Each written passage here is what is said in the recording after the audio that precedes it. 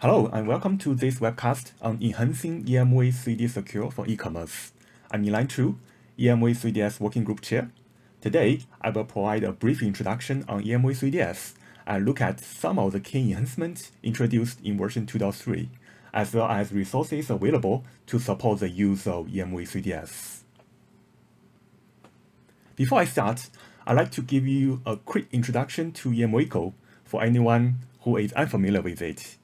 EMV is a technical body that enables card-based payment to work seamlessly and securely.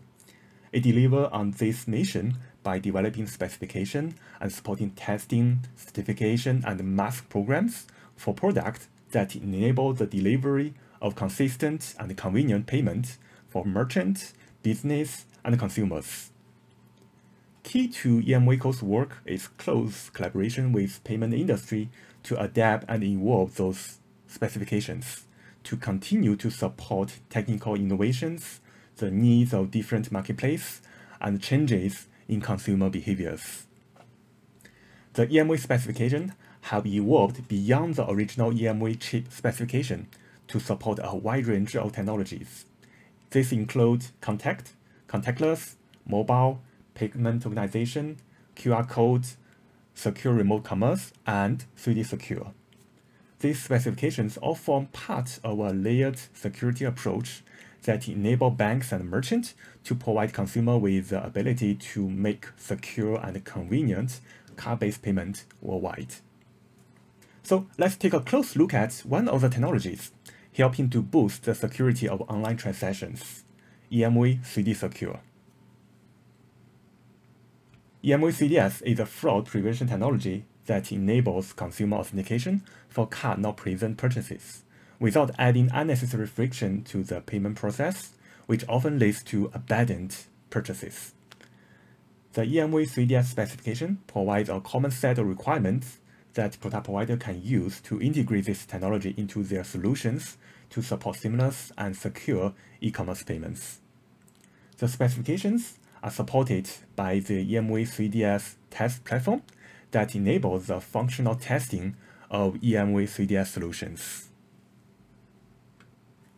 EMV 3DS solutions help card issuers to identify fraudulent transactions more quickly and accurately, so that merchants can prevent e-commerce fraud with minimal disruption to the purchase process, and consumers can expect a safe and easy checkout experience. For issuers, it enables enhanced authentication and fraud management. For merchants, it offers greater security and reduced friction. And the consumers get a better, safer checkout experience. The consumer only sees a simple process. For consumers, EMV 3DS means that for many transactions, they simply click or tap online and the payment is approved. For some transactions, issuer may determine that further authentication is needed, for example, because of an unusual purchase pattern that does not fit with the consumer profile, or a high-value monetary transaction, or because it is required by legislation, such as the Revised Payment Service Directive PSD2 and its associated strong customer authentication in Europe. In these cases, consumers are prompted to authenticate themselves using a one-time passcode, knowledge-based questions, biometrics, or other methods. The latest update to the EMV 3DS specification is version 2.3. It was originally published in September 2021, following approval of its release by EMV's board advisors. First, I will cover at a high level the types of changes made, and then look at some examples of these enhancements in more detail. EMV 3DS version 2.3 introduced enhancements that increase flexibility in optimizing EMV 3DS implementation across multiple channels and devices, such as gaming consoles or smart speakers. This helps issuers identify fraudulent transactions more quickly and accurately, and also helps streamline the authentication process for consumers to improve the overall payment experience. For example, one key update is greater flexibility to support complex technical environments with a new split SDK model with multiple variants. This makes it easier to implement EMV 3DS across both traditional and non-traditional e-commerce payment channels and devices. Version 2.3 introduced additional authentication approaches to enhance security and fraud prevention.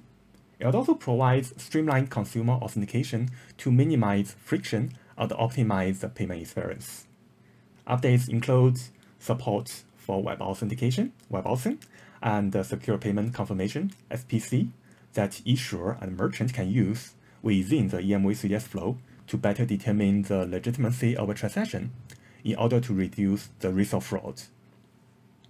Automated auto-banned transactions for a more seamless user experience to help the consumer switch seamlessly between a merchant application and an authentication application. And also, user interface improvements to simplify how information is communicated to consumers. Let's look briefly at how WebAuthn and SPC Support has been integrated. EMV has collaborated with the World Wide Web Consortium, WCC, and the FIDO Alliance to include support for WebAuthn and SPC. Firstly, WebAuthn is used as an ECS challenge method if additional cardholder authentication is required, such as with high-value transaction. In this case, there's no 3DS flow change for ACS to use WebAuthn. EMV 3DS version 2.3 enables new data elements for WebAuthn support, and WebAuthn prompts the FIDO challenge, and the user interface is controlled by the browser and operation system. A cardholder can register an authenticator from their browser and device. A challenge prompt is provided by the browser and the operation system when the API is invoked. Secondly, we have secure payment confirmation, which EMV 3DS version 2.3 uses FIDO-based authentication to securely confirm the transaction via the SPC API. In this case, EMV 3DS version 2.3 enables new data element and optimized 3DS flow for SPC support. SPC API prompts the FIDO challenge. The user interface is controlled by the browser and operation system, and the issuer provides the text and images in the user interface. Another key update in EMV 3DS version 2.3 is the addition of automated auto-banned transactions. Automated OOB transactions help consumers to switch seamlessly between a merchant application and an authentication application. This provides a simpler, easier to use way for consumers to confirm a transaction when an authentication method through a separate channel is required. Why are enhancements here important? Well, typically, auto-banned authentication has been a manual process for consumers, involving multiple steps. For example, they leave the merchant app to log in separately to the backend app. In the backend app, they then review and confirm the transaction is legitimate, and then switch back to the merchant app. New enhancement in version 2.3 automates the transaction between the merchant app and the backend app when OOB authentication is needed, simplifying and speeding up the checkout for consumers.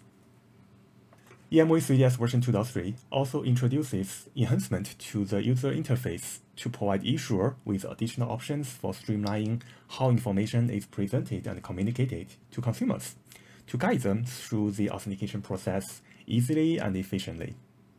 On screen, you can see some of these enhancements, including number 1, the option for 2 information entry boxes on the same page. Number 2, a clear information template. Number 3, an additional button to provide an alternative choice for authentication methods. It's worth noting that several industry sectors work with EMV to adapt EMV's specification to support specific use cases and to define supplementary information to be communicated to help reduce fraud. In travel, the EMV 3DS Travel Industry Message Extension provides supplemental guidance on how travel-specific data elements can be used to improve e-commerce payment authentication for travel purchases.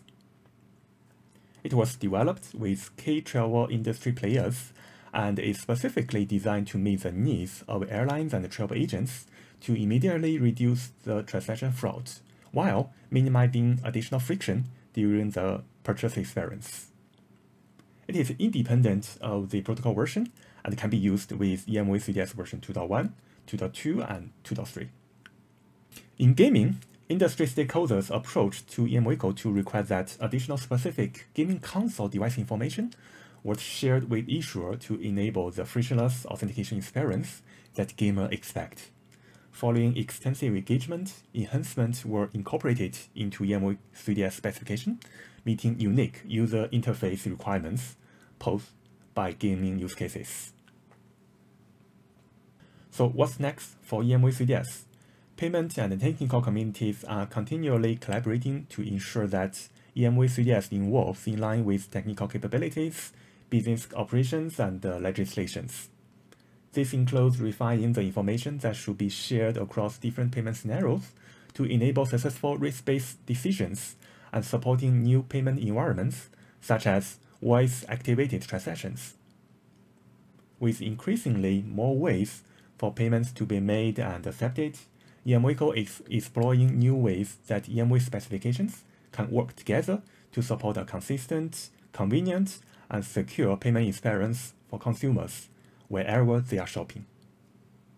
There are multiple resources available from emvco.com to help support better understanding, best practices, and testing. This includes EMV 3DS browser flow best practices, our EMV Insight articles, and quick resources providing an overview of the technologies. It also includes an EMV 3DS testing program, which is currently under development to align with EMV 3DS version 2.3. And finally, I'd like to share this recent statement released by the US Payment Forum in its Spring Market Snapshot. EMV 3DS is not only being used to help comply with regulation in Europe, it is being adopted globally to help in the fight against the fraud. The specifications will continue to evolve with input from stakeholders across the industry as e-commerce activity continues to rise. So that's it for today, and don't forget you can also check out other educational webcasts on topics like EMV payment tokenization and click to pay. Simply subscribe to our YouTube channel for notifications on future videos uploads. Thank you again for listening, and we hope you join us again next time.